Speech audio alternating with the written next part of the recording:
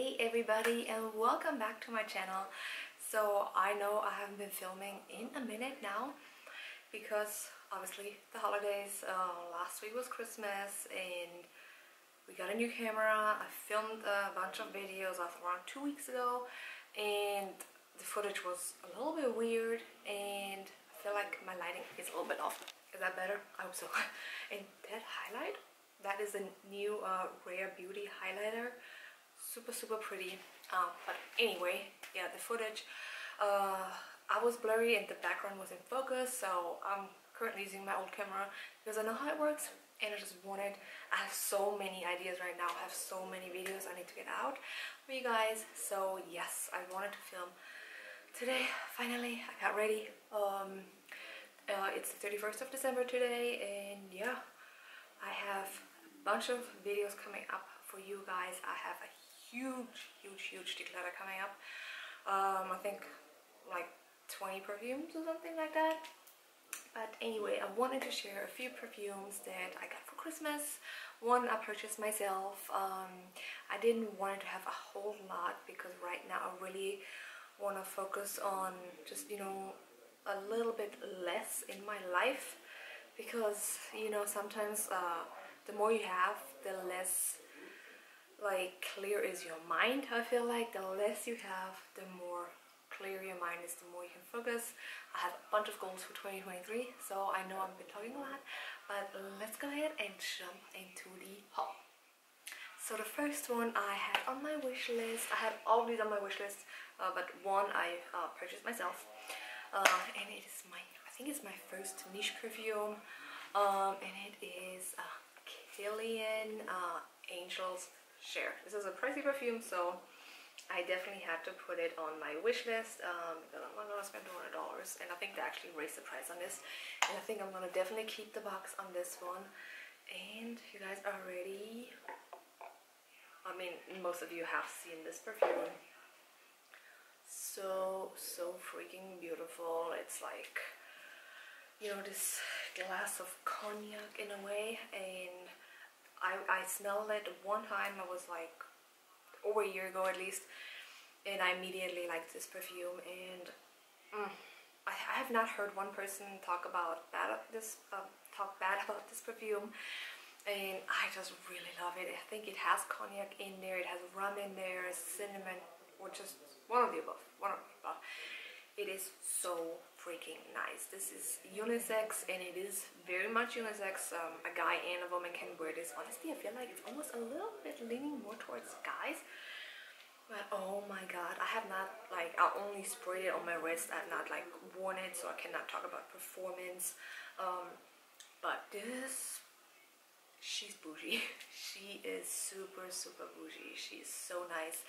I know that, I think it's Latafa who made a dupe just recently, and I was thinking about it just to get the Latafa one, but then I was like, you know, my husband was asking me, what do you want for Christmas? I put it on there and it was under the tree, and this is probably the last time you guys see this background. I know a lot of you have loved this background, and so did I, but you know, it's the 31st of December, so unfortunately my stuff is probably going down tomorrow.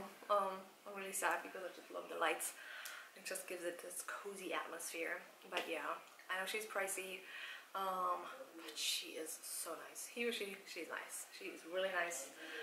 My first Kilian perfume, and yeah, definitely excited to wear this. Definitely for fall and winter for sure, and I want to keep it in the box. I think I want to like have it on display in my makeup, I mean in my perfume thingy like that. Super pretty. The next one I wanted really bad was Gaultier.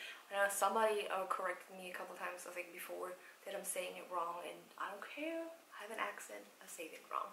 This one is the new one. This is the I hope the camera focuses. I think it does. And I have some self-tan on, so it might look patchy on camera. It always looks super patchy on camera, and in person it doesn't look as bad, but on camera sometimes it looks really orangey. Anyway, this is the, I don't even know what the hell this is called. This is, I know this is Scandal. Here it says Eau de Parfum Intense, but it's Scandal Le Parfum, but back here it says Eau de Parfum Intense. It's the 2.7 fluid ounces. I actually asked for a small one, but I'm not complaining. And oh my god, this is so nice. And you know, actually when I first opened it, the whole thing came out. I was like, no! So I have to kind of hold this part down when I open it to make sure like this part doesn't come up. So I have to be a little bit careful. Perfume, you guys. Oh my god, I want to actually spray this right now. Ooh, it goes this way. And as you can see, the mister is really nice. I just had to check if I'm even recording. Mister is really nice. Oh my god. So you have notes. I think I know all the notes. You have jasmine, vanilla, salt, something else. Jasmine, vanilla, salt, and caramel in there. And a lot of people said it smells like Dior Hypnotic Poison, and this is why I was like, oh my god, I need to have it. I love Dior Hypnotic Poison. And it does really remind me of Dior Hypnotic Poison, but honestly, I do like this a little bit more. This is more vanilla, where Dior Hypnotic Poison is definitely more powdery, and it's so nice. It's very soft, like I said, very vanilla. You definitely get a lot of vanilla in there. If you love a soft powdery vanilla perfume, this is for you. I know it's a little bit harder to get in the US because it is a new perfume. I did see it on eBay, I think. That's where I saw it. So yeah, I wore it one time, and like I said, it's a very soft perfume, so it's not like an overwhelming perfume. And I'm gonna make this my scent of the day. And it's when it comes to the longevity, it's like medium, I would say around 5 hours, and it's a very soft perfume, so it's not like boom, like oh my god, she's wearing perfume. Yeah, really nice. Moving on to the next one is from it's called Ledda, I'm probably butchering that, Ledda 22 Orris. This is what the box looks like. I think the camera is really bright. I hope it focuses. And this one is from Stephanie Ledda, SMLXO on YouTube. She's been doing makeup videos for the last 10 years. I've been watching her since 2012 literally. And she came out with a perfume line, and I wanted it really bad because I was curious. She's a perfume lover. I wanted to try it. And here we are. The shipping was kind of had a little bit bad experience. I ordered it right when it came out, which was I think a beginning of November, first week or something like that, 8th maybe. And I got the shipping confirmation the next day, and then it took over 2 weeks to get here, and then it came completely shattered. The whole product was empty. The box was like, as soon as I opened the mailbox, I smelled the perfume, and it was like wet, and so I was like, oh great, I waited forever. So they sent me a replacement bottle, luckily, and it took 2 weeks again. So I waited over like a little bit over a month to get this, which kind of sucks. But this is the 1.7 fluid ounces. It is an eau de parfum.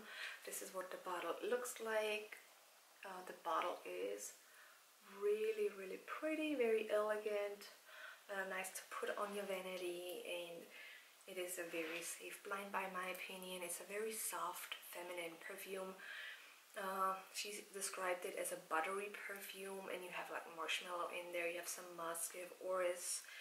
I don't know all of the notes, but it's a very nice perfume. It retails for I think $98, and I've been wearing it a lot. You probably can't see it right here, but I have been wearing it a whole lot, and I enjoy it. Yeah, makes me feel really girly. So this is really pretty. I like it. And last but not least is from Prada. This one is Prada Paradoxe. Will the camera show it? And I know a lot of people are like, oh, such an average smelling perfume, but I like it. I like, I guess, basic smelling perfumes. I am not a big niche person. I've smelled a lot of niche, and I don't know, I don't like it all the time. Sometimes it can give me a headache. I like designer perfumes, what can I say? And this is, I think it has I will put the notes in there, I'm not quite sure right now, but I think it has jasmine in there. It reminds me a little bit of if Armani My Way and Valentino Donna Buono and Roma would have like a little bit of a mixture. This is what that reminds me of. It's a juicy, fruity, but still has warmth to it, perfume, and it is really, really nice. I've worn it I think one time, and the longevity was pretty decent on it. This is the 1 ounce bottle, and yeah, that was all. That was a haul. Those were all the perfumes that I got for Christmas when I purchased myself. So yeah, I really hope you enjoyed this video. As always, please make sure you are subscribed to this channel, give this video a thumbs up, and I will see you next time. And I hope you're having a wonderful, great 2023. Please be safe, and I will see you next time.